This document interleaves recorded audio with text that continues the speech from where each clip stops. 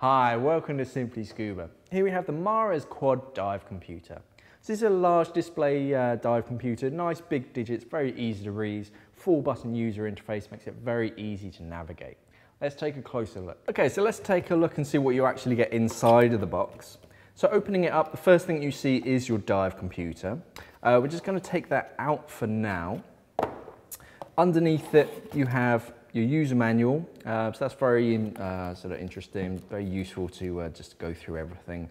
Lots of different languages as well. It's worth a quick read through just so that you know what the computer is trying to tell you. Underneath that, you have further information about Dive Organizer, just warranty information inside of that as well. So let's take a look at how the dive computer works. Okay, so the dive computer itself is it's got a nice big screen.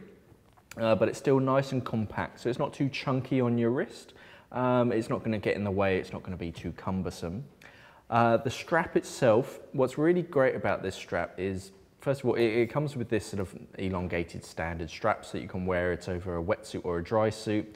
On the end of it, you have a nice loop so you can attach a lanyard onto that. Very comprehensive, very sort of reliable strap.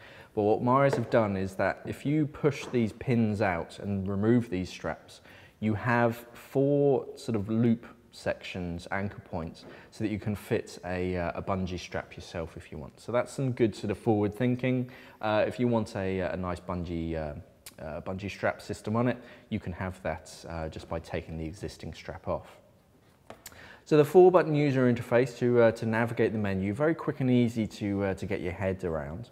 The screen itself, nice big open screen, nice big easy to read digits, and everything about the screen is, especially in dive mode, has its dedicated sections, and you have those on the side here. So you have depth along the top, so your sort of maximum depth, your current depth, your decompression information, how long you can stay at a given depth, and then time and auxiliary information underneath.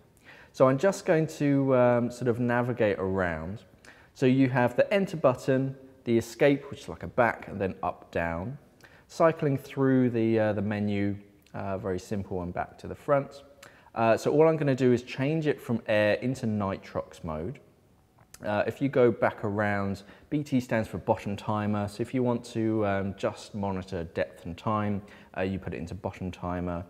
Just for regular air, recreational, it goes into air. And then from a nitrox, you get into this menu.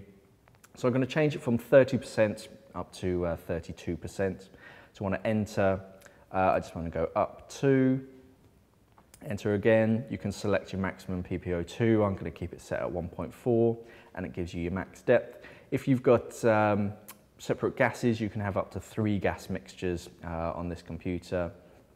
So very quick, easy to adjust. Nice, simple user interface. Very quick, easy to get to know this computer. And that's the Mara's Quad Dive Computer. If you missed my latest episode of Scuba Tube, you can click on this link up there to watch that. Thanks for watching. Safe diving.